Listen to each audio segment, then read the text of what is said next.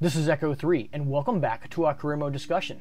Normally, I would highlight one of my mistakes at the beginning of the video. This time, however, I spent a lot of hours practicing and getting these missions correct, and so by the time I recorded, this was actually my first take. No screw-ups on the actual recording, so that was a lot of fun there.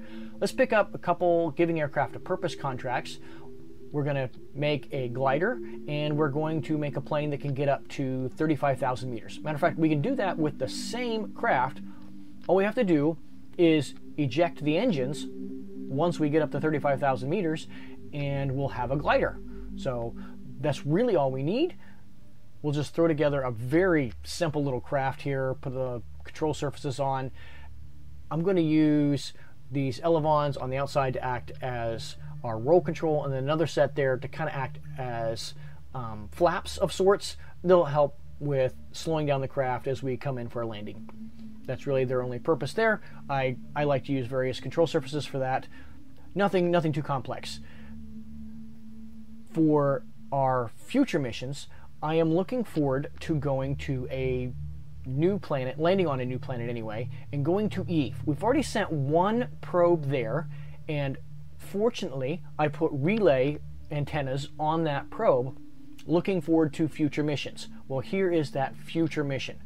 We're going to look forward to sending a lander on Eve, and we'll need to take advantage of a relay satellite around the planet. For this thing, for this particular craft, I need enough thrust to get this thing up to 35,000 meters, so that's what these Panthers are, and I'm going to put them in afterburner mode. So once we take off, I'm just going to point straight up, and that'll be enough to probably get us up close to 50,000 meters if I wanted to. We don't need to go that high. The contract's only for 30,000. The next contract after that, we have to go up to over 70,000 meters. That's really hard to do with just Panthers, so I'll probably have to unlock something like the Whiplash engines before I get the next contracts for those. We'll put Jeb. This is pretty much a crazy stunt here, so Jeb, go ahead, have fun. Glide this stratospheric plane back down to the runway. Just shoot this thing straight up. That's all we need. Get our height, and then we just decouple those engine sections. Now it's a glider, and we will just glide the rest of the way back to the runway. Now, looking again forward to what we're going to do in the rest of this is we're going to send a craft to Eve. And I've had a lot of fun with the ScanSat mod, looking for different anomalies and stuff like that, which we did in the last mission. We're going to pick up, I think, a couple more ScanSat contracts for Eve, and then I'd like to start exploring the surface of Eve. And for me, Eve just seems like whenever I go to Eve, something goes wrong. Like, usually it's the entry into Eve.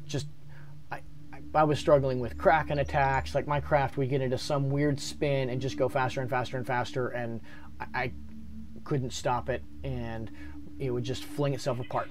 So here's one, our contract to land on Eve. We don't have to land and return. This is just a landing. And then we have another one. This is a multi-spectral scan. So we need to do 3 different kinds of scans. So we need to make sure we have the right science parts for those missions. Now, let's go build our lander.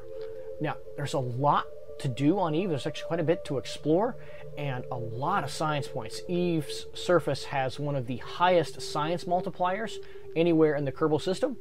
So we can really fill out our tech tree by even just sending a lander there. Well, rather than sending a rover to someplace like Duna, Eve has this weird liquid surface covering a lot of it. So to get around, I thought I'd build a quadcopter. Now, NASA sent an aircraft to Mars recently, and that was kind of cool with their Ingenuity copter there. And I have a tutorial on how to build a coaxial helicopter like Ingenuity if you're ever interested in something like that.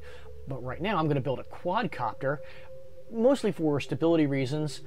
Eve has a very soupy atmosphere, which makes it actually kind of a good atmosphere to fly around in. Now I'm going to put, these antennas are a little better for handling aerodynamic stresses. That's why I'm using them. And I'm going to use 4, I found that with the way the antenna multiplier works, which is not just 2 antennas is twice as strong. You can check out the wiki for how that works. But anyway, the 4 antennas help me maintain contact with my relay satellites overhead. So that's why I did that. I'm going to use these grip pads to act as kind of my landing gear and just make sure it's well situated. So I'm going to add some struts here just to help keep it balanced. It's going to take a few shocks there. With that set up, let's start getting our rotors figured out. I do end up needing to increase the rotor power just a little bit. The really soupy atmosphere, the motors were having a hard time actually spinning the propeller blades there with that. This is a little bit of reaction control wheels. The way the game handles the cyclic and collective isn't always the way I want it to, and I was having some difficulty getting adequate yaw control. It was actually more like the yaw was reversed, and that was really throwing me off. Like it had yaw control. Anyway, I put a little reaction control wheel on this thing, and I have no problem with yaw, pitch, and roll. But one thing I am going to do here is I'm going to have 2 blades be clockwise rotation and 2 blades be counterclockwise rotation, and that will help keep the craft stable. Otherwise it will want to spin if you use all the same direction, so they'll counteract each other's torque. Now once I put those in, I need to make sure my center of mass and my center of the lift produced by the fans is lined up. So I'm going to be moving the fans and some of the mass around here to make sure that's exactly where I need it, and that's pretty close. That's all we need. With the reaction wheels pretty close, we'll be fine. This little decoupler here is going to be how we detach the craft from the rocket that's going to take it there. Put some struts on here. Boy, with Eve, just struts seem to be something that is a huge help. Now you see I'm actually tilting these fan shrouds, which is tilting the rotors in there. By doing that, if they were all the same angle, if they were all flat, you don't get yaw control. By tilting a little bit, I do end up getting some yaw control out of those blades, so that's helpful that way. That's why I did that way. Matter of fact, because I tilted them almost like with a dihedral angle, the craft has a natural stability, so if it's like falling through the Eve's atmosphere, it will naturally want to be right side up. I put a parachute. Don't think I really need it, but just to be on the safe side, I added a parachute on this thing so I know it will fall properly. Now I use that big heat shield to really slow the craft down and protect it, because you're going to be coming into Eve's atmosphere over 3,000 meters per second, and that's just from a low orbit there. That's not coming from interplanetary speeds or anything like that. Lots of relay dishes. This isn't so much for my connection back to Kerbal, it's just so that those weak antennas on our quadcopter will be able to connect. This is the ScanSat parts. I'm going to attach them, and I need to make sure I'm looking over, make sure I get the right ones that will fill the contract. In this case, I need to have ones that do 3 different types of low resolution scans, and I find them. Lots of solar panels. Some of these scans take a lot of power, so I just wanted to make sure I had plenty of solar power so the scans don't have any issues and we'll have to quit. It should just make the scans go a little faster. Some extra batteries, some extra solar panels. I just want to make sure I'm in really good shape. Eve, with being so much closer to the sun than definitely Duna, and even with Kerbal, the solar panels are actually more effective. And you can look at, I think, the wiki and see exactly how much more effective they are at different distances from the sun, which is quite interesting if you ever want to look at that. Like going out to Elu, sometimes solar panels are about like 4% of the effectiveness as they would be on Kerbal. So, you know, that's why you might not use solar panels that far out. I'm actually setting up the Cal 1000 here, making sure I got it all correct. If you've seen my quadcopter tutorial or any of my propeller tutorials, none of that will look odd to you. Now I need a big booster to get this most of the way into orbit. I'm trying to get around 3,000 meters per second of delta V out of this booster section, and then that upper stage will do the rest of the work, it's got over 3,000 meters per second in the upper stage, which will be plenty to transfer from Kerbin's orbit and get into a low orbit around Eve, and probably some extra. If I continue to do missions around Eve, I'll probably want to adjust the orbit of my satellites around there to have better coverage. Right now, I need to think about how high the satellites need to be for their ScanSat coverage. But then once I'm just using them as relays, I will adjust accordingly. I used the in-game tool now for the transfer calculator and for the in-game alarm. I tried some of it last time and it didn't work as well as I wanted for my Duna mission. It worked fine.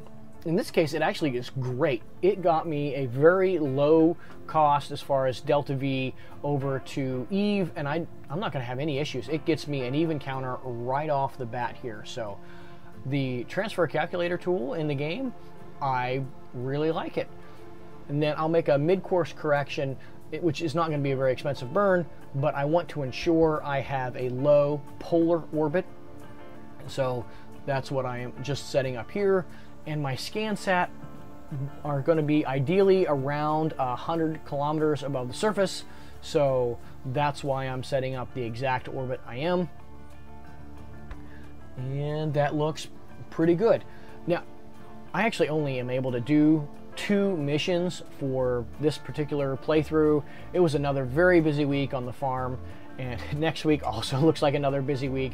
I try to get as much in as I can, and definitely with Eve missions, this took a lot of practice and prep to make sure I knew what I was going to build. Just, I don't know, something about Eve, I don't think I have it down as well as I would like, specifically entry on Eve. Something always goes wrong. However, I did enough practice that actually what you're seeing here is my first take. Nothing goes wrong, and that was such a relief, although it took quite a few hours, 3-4 hours of testing and practicing to make sure I'd have a craft that would get it right. Anyway, that's what we got right now. Our craft is now in low orbit. Now, my 2 relays are actually in slightly different orbits and different orbital altitudes, and I want to time this so that higher, slower orbit one is going to be behind my current orbit. So when I decouple the lander, it will be connected to its initial relay, and then when that first relay gets too far beyond, that the second relay will be coming around, and I'll have connection as this thing comes in close to the surface. Because this craft, with the way it's designed, I need connection through the curb net there in order to fly with the rotors. If I don't have the curb net access, all I can do is maxed throttle or minimum throttle, which means the max collective or min collective there with the rotors. This big inflatable heat shield for this small of craft, maybe overkill, but it did a wonderful job of just slowing this thing down and just landing this thing very safely. Other times when I was practicing trying to use this, I found if I wasn't perfectly balanced in the middle of this heat shield, it would get tilted and start to spin, and I would get a weird Kraken effect that this thing would be spinning at some kind of ungodly speed, and there was no hope of recovering the craft. In this case, we are coming down gently, we are coming down smooth. I'm going to be able to deploy the parachute. I don't even really need it, but it just helps ensure that the inflatable heat shield drops, and this thing is even traveling slower than that. Probably should decouple the parachute already at this point. I don't. I start the rotors, and there is an island there kind of in front of us if we head mostly south. So that's where I want to go and just start exploring. We'll go ahead and gather science here on this thing, and that's the island I want to go to. These things are not fast, so I would probably cut out the trip. It's a long, slow trip on rotors. So I'll decouple this parachute and fly over there, and I'll see you there after the cutout. Just It's a long, slow flight. It's an effective means to get around on Eve. It's just not a fast means. And this craft, well, it really a lot of fun. Eve's atmosphere, I mean, it's so soupy. You can do quite a bit. And here's, I lost connection, so I can just use the maximum throttle or the minimum throttle. I mean, the craft's still all right. I'm not going to lose it or anything. I just have to make sure I have access to the satellites as I kind of fly this thing. So we're all right. Hit lands. All right. And there we go. Let's take this thing over to an anomaly. I see one over here. That should be kind of fun. Let's check it out.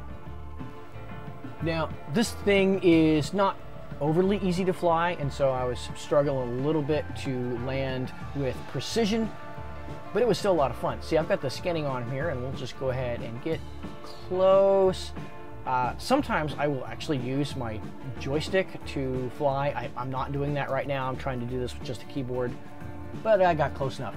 Hey, there we go. We're going to get lots of science here from Eve, and maybe come back and use this lander and get more stuff. A lot of fun. I've enjoyed this lander. Let me know what you think of my designs. If you're enjoying this series, be sure to remember to leave a like and subscribe to my channel if you aren't, to make sure you catch up on my future content here as I post weekly.